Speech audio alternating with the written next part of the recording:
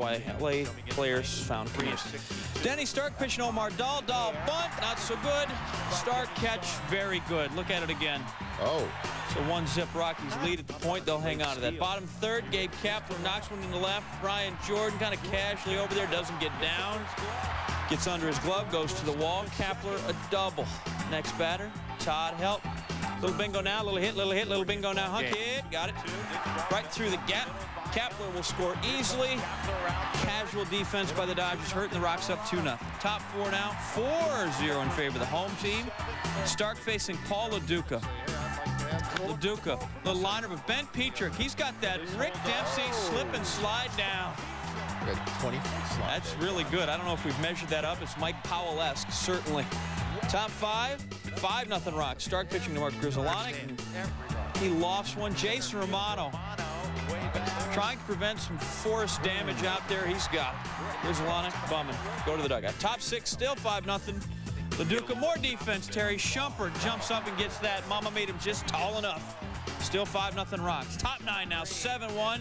Von Fuentes to Sean Green. Pops one to shallow left. If you're going to have a 27th out, that's a good one to get. Petrick, Wampierre racing forward. And as you see, Petrick just beats his buddy. He's in there. Let's eat. Rocks win it with great defense. 7-1 is your final. So the Giants a chance to pick up the game if they could beat San Diego. As you see, the Padre crowd all there in section 112 for this one. Barry Bonds destroys Padres pitching. They didn't mess with him. Walked him 5 times, a career best for Bonds. Now 85 plate appearances without a strikeout. In the fourth, Bonds on third. JT Snow up the middle. Davy Cruz up the middle enough. Got it. Flicks it over to second. You're out. That ends the inning. Runners are stranded. Top 7, bases Chuck for Reggie Sanders. Brandon Villafuerte, the pitcher, fielding his position well. 3 more runners stranded. Top 9, still 2-1. Trevor Hoffman in to close it. This is automatic unless you allow a leadoff single. Then Kenny Lofton lays it down, and Phil Nevin decides to throw it into right field. Should have eaten that one. Sean Dunston advances to third. Lofton to second. Tying run on third. Next batter, it's a former driller, Rich Aurelia, and he smokes it. Giants out of the dugout, thinking they got a 3-2 lead. No, caught, but Dunston easily tags and scores. We're tied at 2. We'll go to extra innings. Bottom 10, Eugene Kingsale on third. Cesar Crespo, high chopper. Kingsale decides to stay put. Jeff Kent makes the out at first. Not very aggressive base running, and then Tom Lampkin pinch hitting. Now Kingsale decides to set sail for the plate. Not a wise move. Posed easily. Giants dodged the bullet, but later in the inning, with Lampkin at third and a couple out, Sean Burris up again in September, and happy 22nd birthday. Cake for him.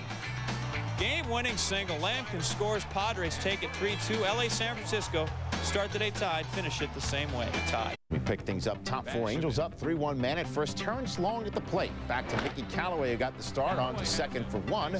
On the first, not a double play. As a matter of fact, the Angels recorded no outs on this play because David Justice is at third. Rick Reed says David Eckstein never touched second. Now you'll see Rick Reed hop across second as the throw's coming in, and whoa hop.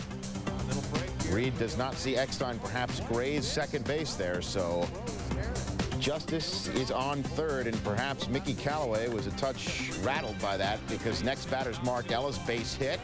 3-2 game. 2 batters later, the game's tied at 3. Ray Durham, base hit. Ellis come on down, and the A's are up 4-3. Up 5-4, bottom 7. Mark Mulder protecting the lead. Alex Ochoa got it. The second home run as an Angel for Ochoa, who came over in a deadline day deal, and he's a factor in the biggest game of the season for the Angels, tied at 5. In the 8th inning, pinch runner Sean Figgins at second. Pinch hitter Orlando Palmeiro plates him, and the Angels go ahead 6-5. That's your score, top 9. Troy Percival back-to-back games. So Mike Socha is going to go with 31-year-old rookie Brendan Donnelly, who retired John Mabry and Miguel Tejada, but not Eric Chavez, who busts out the whooping stick. 32nd home run of the season, ties the game, and perhaps lets the Anaheim faithful know who's number 1. 1. But we go to the bottom of the ninth. One out, Darren Erstad on second. David Eckstein facing Billy Caution. Erstad swipes third. 21st stolen base of the season, and he's 90 feet away from winning this game. 2 outs now. Scott Spezio up, and he rips this one off the wall, and the Angels take the last 3 games of this exciting 4-game set and win 7-6. And we are now tied atop the American League West. The A's and Angels both 91 and 55. The A's go home to face the Mariners. The billion in that handshake? At least, and most of it is Jackie Chan. Top first, Chan-Ho Park facing John Olerud. Olerud doubles down the right field line. Ichiro and Desi Relevant score. Mariners lead 2-0. Now watch this fan in the crowd. Giving his all trying to see, that's got to hurt. This fan shows him how it's done, and he avoids hitting the lady in the noggin with the ball. Stand up, sir. You're on Baseball Tonight. Okay, your moment of glory is over. Sit down. This guy just looks, I think they had a fight. They're getting through it. 5th inning transition is where they got past their differences. Bottom of the 5th, Herbert Perry facing James Baldwin with a runner on second. Advantage Herbert. How often do you say that? Perry, an RBI double into the right field corner. On the play, Rafael Palmeiro score. The Rangers go up by a score of 6-2. We move ahead to the bottom of the 6th. It's 7-3 Rangers. Bases loaded. It's Baldwin and Perry again. It's deja video. This time, Perry goes the other way. Shot to third. Relaford flashing the lever. Dives and throws him out at first.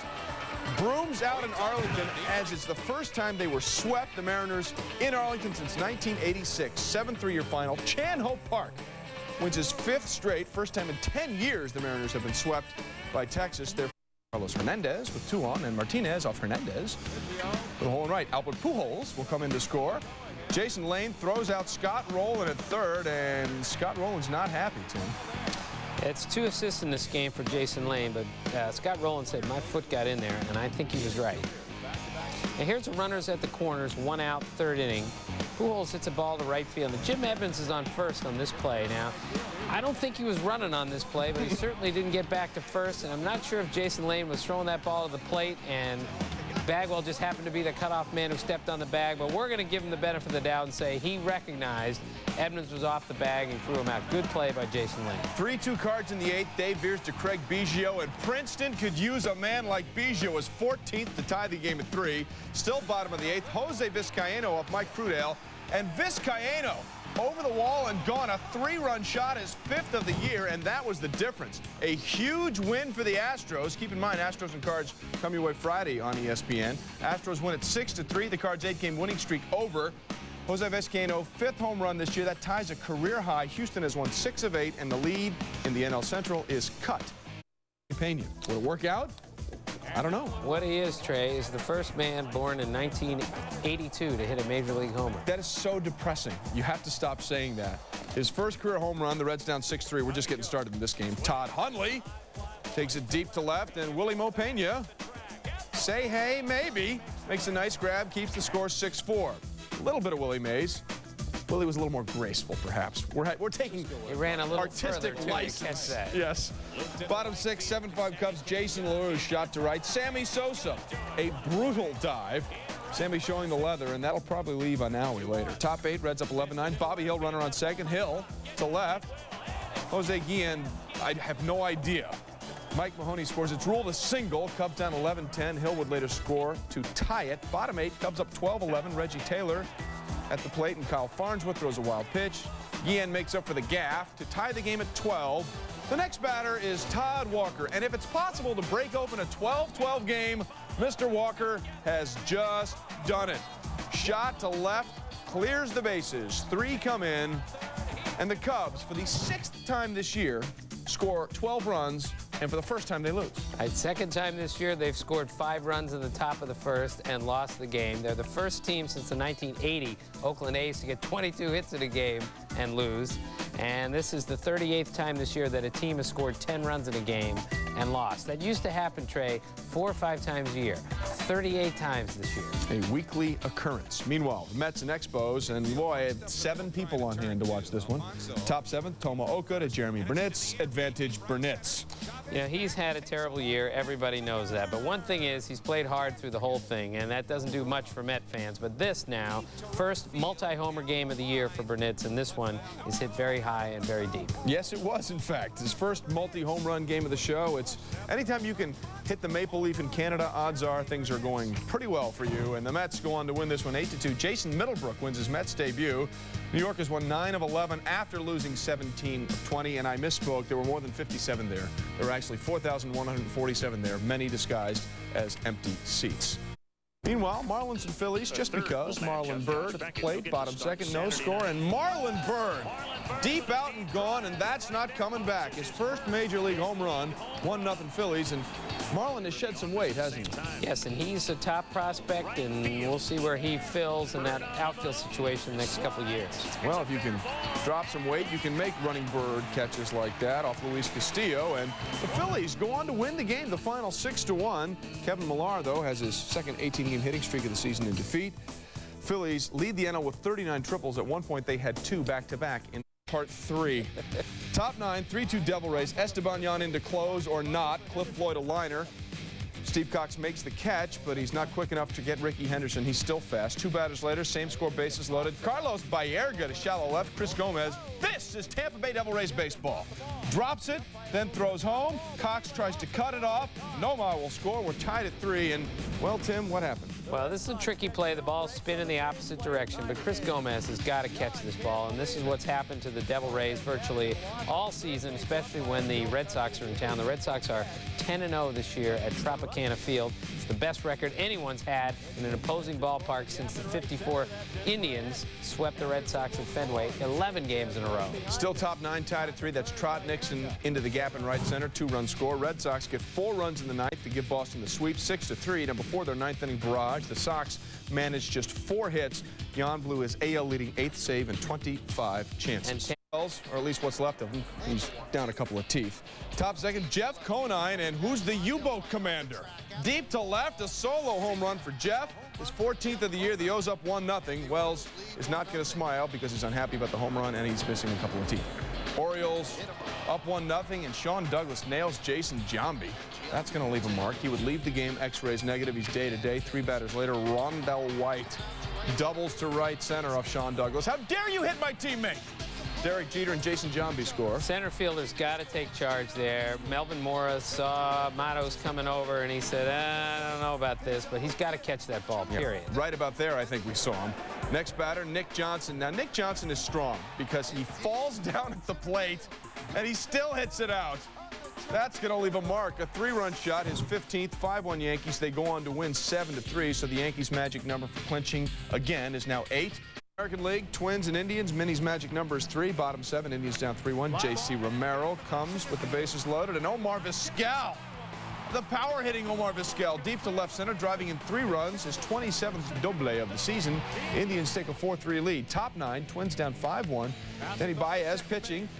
Christian Guzman hits it to second. John McDonald fields the double play depth, saves the tying run. Bobby Kelty out at the plate here, Tim. Really good play by John McDonald. He's an excellent defensive player, great hands, and a great play there.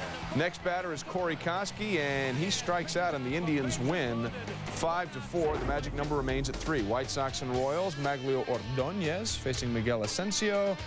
Ordonez pops it up, and the ball's just going to bloop in fair. Jose Valentin comes in to score, 1-0 Chi Sox. Top 5, 3-1. Carlos Lee facing Asensio with no one on, and that's not coming back. Into the bullpen, a solo. His 24th, tying his career high, 4-1 White Sox. Top 7 still 4-1. Ordonez versus Asensio, and we have deja video. It's just out of the reach of Angel Baroa in the left. Valentin scores again, 5-1 Sox. RBI 118 for Maglio, 2 for 5, 2 RBI. White Sox win it 5-1.